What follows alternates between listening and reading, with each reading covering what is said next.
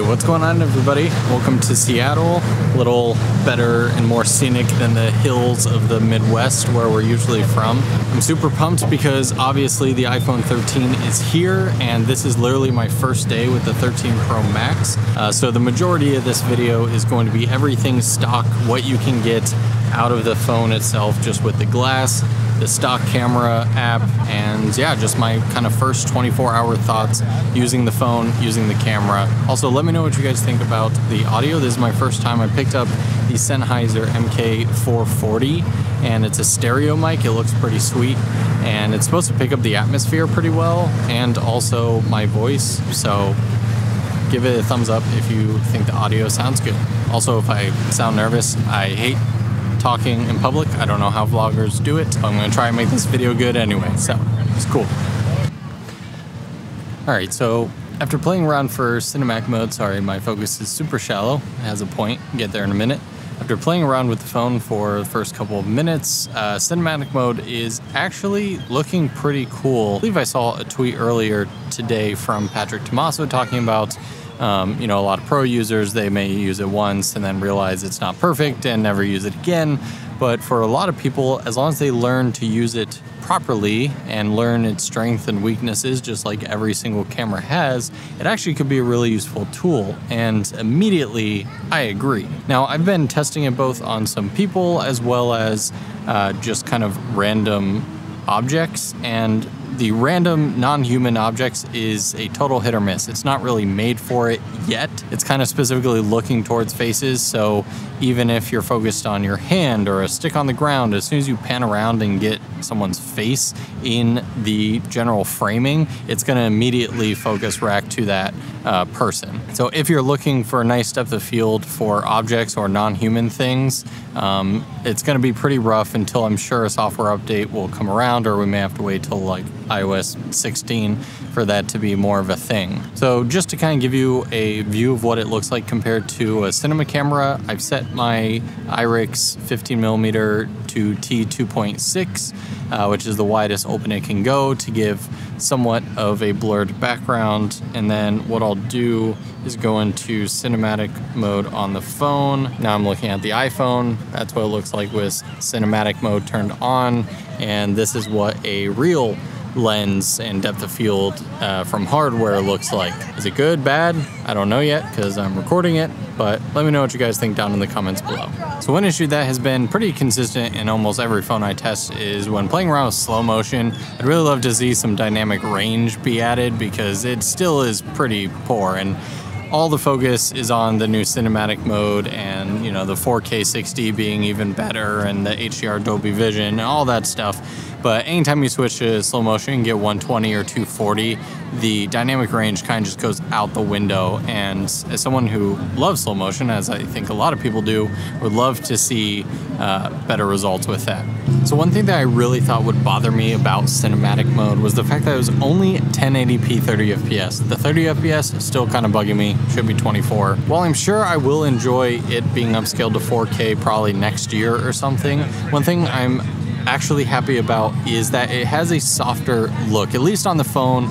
Maybe it'll change on the computer. I'll put a text thing right here if it is. It looks like during the post-processing process, they're doing less sharpening and less of that kind of clarity, extra crazy detail in every pixel. Everyone's skin kind of looks softer. Granted, a lot of these clips are of my like babies who have literally baby soft skin, but I don't know. What do you guys think? To me, it just looks like when I go from the regular 4K mode, everything is crazy sharp, crazy crystal clear. Even when you get the natural depth of field because of the larger sensor in 4K mode, when you get up close to someone, you get a decent, nice fall off, but then the actual skin is still very, very, very sharpened. Looks good. I mean, they're just two different styles, but I definitely think the cinematic mode has that softer, more cinematic feel to it.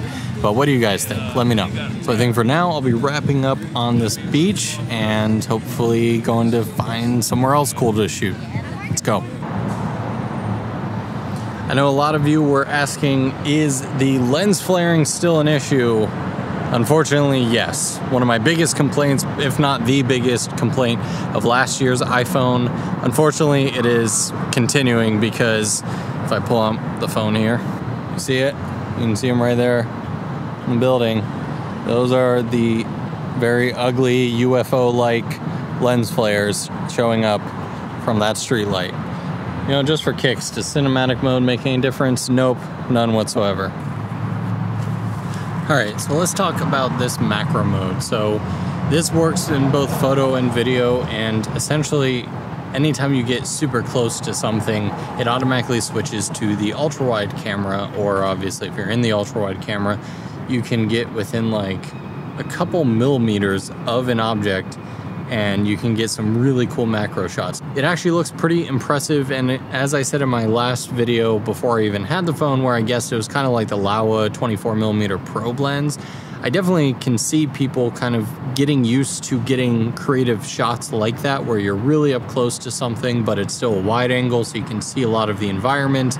And a lot of this phone, cinematic mode, the macro stuff, is almost like the best way to play around and test. So that way, if you end up kind of growing through the ranks, maybe this is your first like real camera phone or just camera in general. Now when you work your way up to using bigger cinema cameras and more specialty lenses and all this stuff, so a lot of the features on this phone are just great ways to get really good at a lot of the filmmaking techniques, even if the final results aren't necessarily going to end up, you know, on the big screen or whatever. So really cool.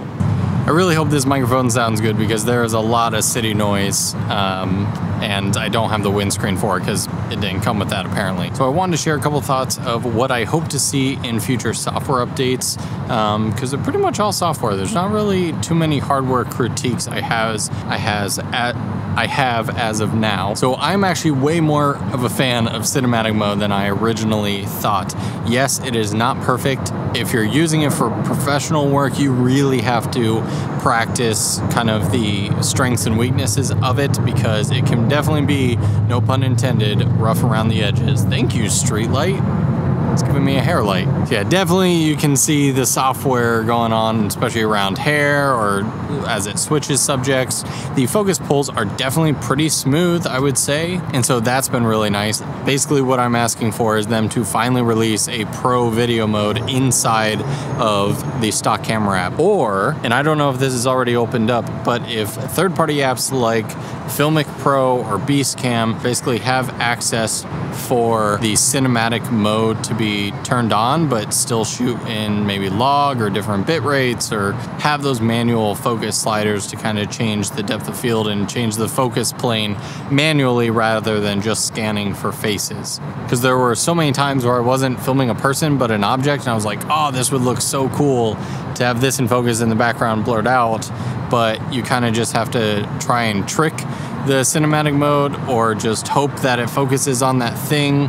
But then again, the edges are really rough because it's looking for a person. This is a brand new feature.